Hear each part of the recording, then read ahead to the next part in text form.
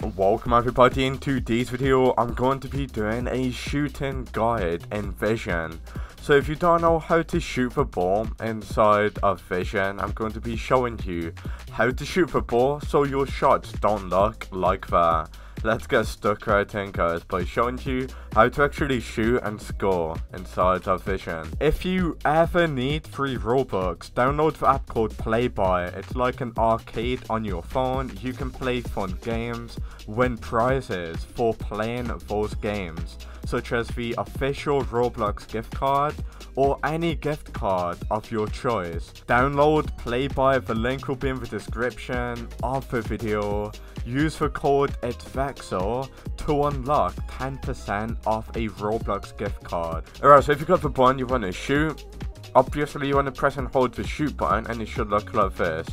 So, as you can see, guys, if you put your... Okay, I accidentally kicked backward to about to 9. Let me just quickly get the ball again. So it does completely depend where your camera is. So if your camera is all the way down, you're going to be getting air, as you can see. So you see, we are now getting air.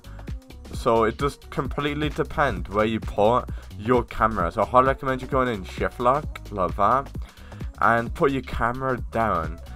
The lower you put your camera, the higher the shot's going to be, as you can obviously see. So if I put it lower, the shot goes higher, as you can see. So what I'm going to do now is try and shoot a goal like this, guys, top left corner, just like that. And unfortunately the goalkeeper is on some sort of drug that makes him save every single shot. Like, what the hell. But yeah, if you want to shoot better, just put your camera lower like that, and you can actually have air in your shots, as you can see, like that. So I'm going to give it another try, guys. Hopefully this time we can actually score. So the lower you put the camera, the higher the shot's going to be. So let's see if we can actually score this time, like that. There we go. And that was a horrible shot. But hopefully this video helped you out, and peace out.